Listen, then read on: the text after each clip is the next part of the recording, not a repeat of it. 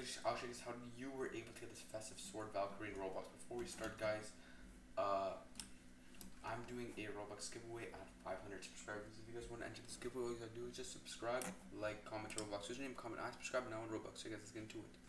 So guys, basically what you had to do is you have to win at least 10 games in the Roblox sword fighting tournament in the Roblox holiday event in 2014.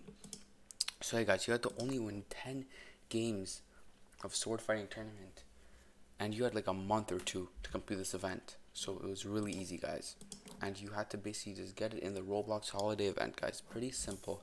So hey guys, that's how you were able to the Festive Sword Valkyrie, guys. Pretty simple.